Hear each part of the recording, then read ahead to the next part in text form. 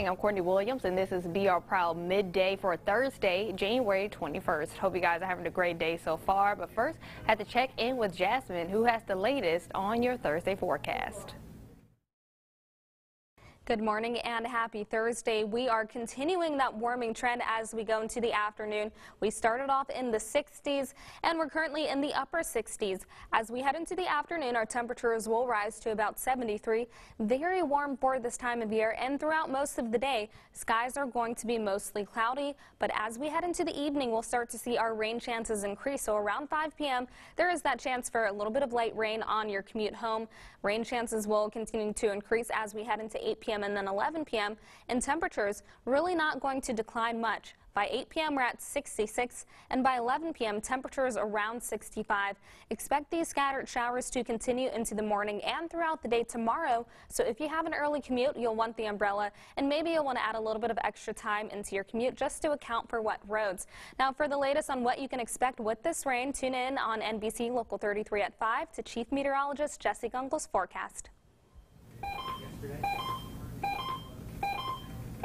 Thanks for that update, Jasmine. Now it's time to get into your quote of the day. Every day we'll give you a quote from a famous Louisianian, and you have to guess who said it. So today's quote reads, I've been all over the world. I love New York, I love Paris, San Francisco, so many places, but there's no place like New Orleans. It's got the best food, it has the best music, it's got the best people, and it got the most fun stuff to do. So can you guess what Louisianian said this? Well, we'll tell you at the end of the show.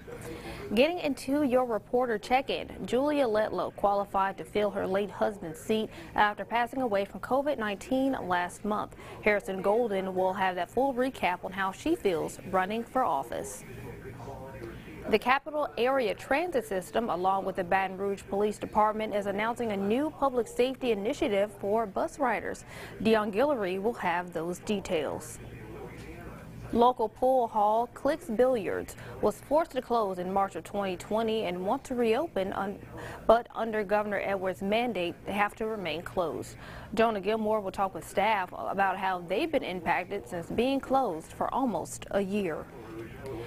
Taking a look at what's happening on your block, longtime Baton Rouge television personality Donna Britt, who was a constant and beloved presence on WAFB for nearly 4 decades, has passed away. Her husband, Mark Ballard, confirmed she passed away peacefully at home surrounded by her family. Britt had been battling ALS since 2017. She was 62 years old.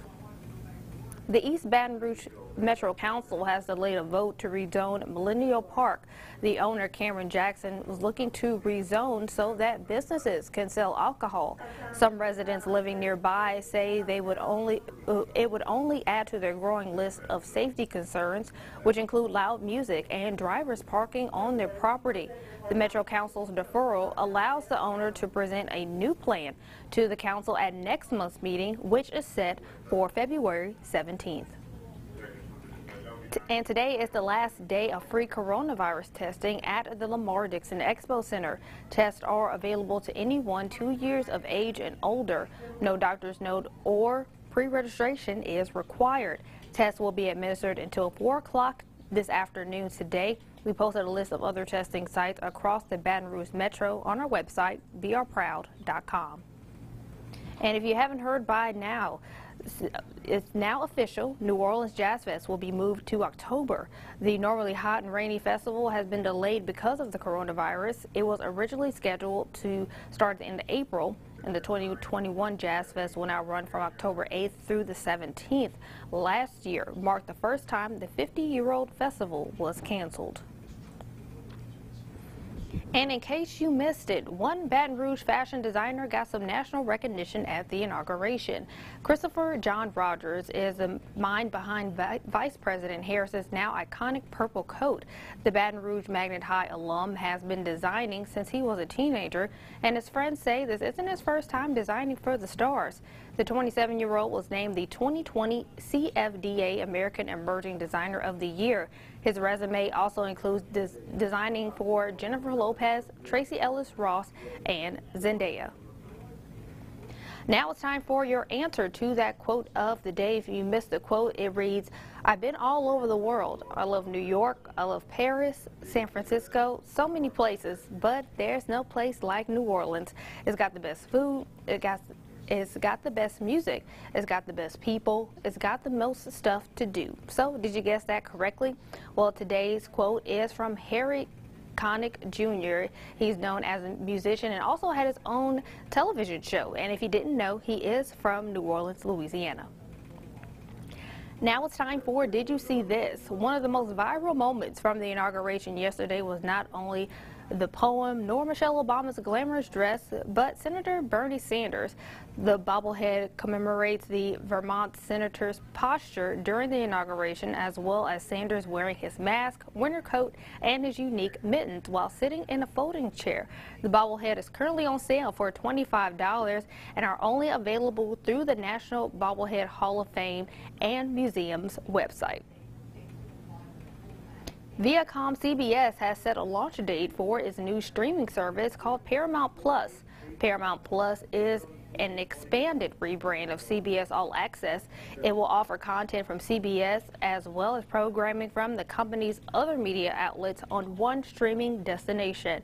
Viacom says Paramount Plus will have a total of some 30,000 titles. Pricing has not been yet announced. It will be available in the U.S. and several international markets on March 4th. So definitely have to add that to my list of other streaming services. And happening today, you can buy a McDonald's cheeseburger for only 25 cents as part of the fast food chain's ongoing Throwback Thursday deal.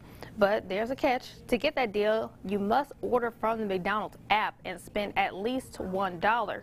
And on next Thursday, McDonald's is offering another promotion, this time for a small shake for 25 cents with those same restrictions. So if you don't have the McDonald's app, you might want to download it if you're trying to get that cheeseburger for 25 cents. But I'm not a fan of cheeseburgers, so I may have to get into that next week's deal. But that pretty much does it for today's edition of Be Our Proud Midday. You can catch us here every day at 11 o'clock. And you can also find the latest local headlines on NBC Local 33 News at 5, 6, and 10, and Fox 44 at 5:30 and 9 o'clock. And don't forget to download our free Be Our Proud app.